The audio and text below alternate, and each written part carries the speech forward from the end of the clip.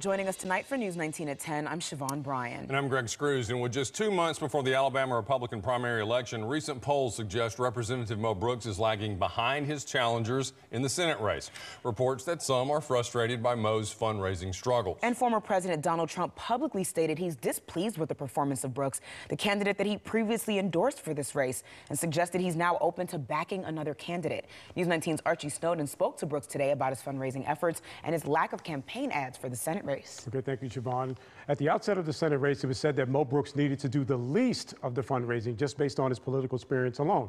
But when it comes to political advertising, it's no secret that Brooks has been sorely behind. Mo Brooks, joined here today by Texas Congressman Brian Babin. Babin made sure that his endorsement of Brooks for Senate is known, but Brooks may need more of a push. Mo's campaign is clearly in trouble. Political analyst David Person, a chief strategist for Democratic Senator candidate Will Boyd, says the campaign funding and campaign ads are the key to the Senate race, evident by the retiring Alabama Senator Richard Shelby, who's preparing to pour as much as $6 million into the race, supported by Katie Britt. She's locked into a battle with Brooks and surging Army veteran Mike Durant. Person says that Brooks may have made a serious error in not running campaign ads. His performance from the beginning in terms of fundraising and in terms of polling has been pretty lackluster for the most part, especially the fundraising area.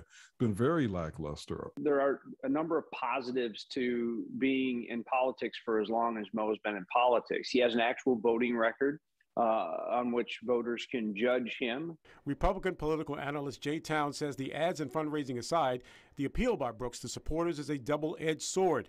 Although former President Donald Trump told a news outlet that he's displeased with the performance of Brooks, his political experience outweighs the lack of campaign ads. Until President Trump retracts that endorsement, it's still there.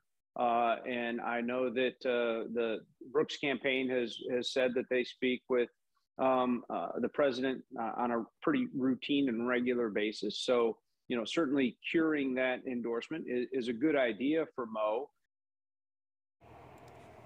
Brooks says that voters are more concerned with watching his campaign promise than anything else, and opponents have been shocked by the thought that Brooks is far behind. But it remains to be seen whether Donald Trump will support Brooks, but Brooks still remains the odds-on favorite. Siobhan?